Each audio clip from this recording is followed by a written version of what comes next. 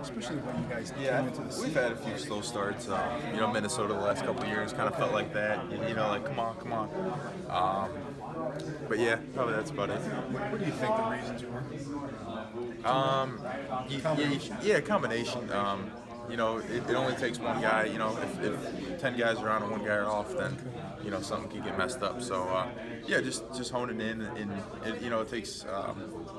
We didn't know what they're going to give us at first. We haven't seen a lot of their stuff, so I think just a couple details that we fixed up on the sideline and then made some adjustments. When it comes to having a big touchdown catch and then the big one down the middle, just how are you feeling? Just comfortable with Alex at the moment?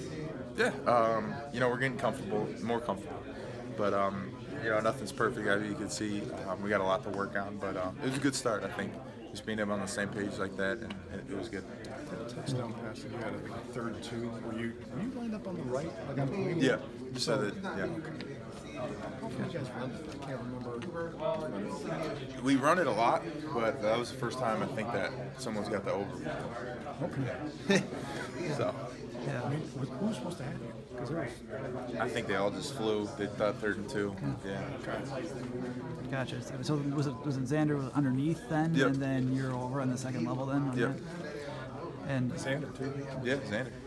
when it comes to when your eyes light up like that, like when you see yourself wide open, and that, like what goes through your head when the ball's thrown and just the process of reeling it in? Honestly, I don't think a bunch. I just kind of expect the ball to be on me in those situations, stuff like that. When it comes to wearing number 48, I know you worn it before, but with Jack, like what inspired you? Yeah, just respect to him. He's the leader of the team. He means a lot to us. So just any way I can show respect to him.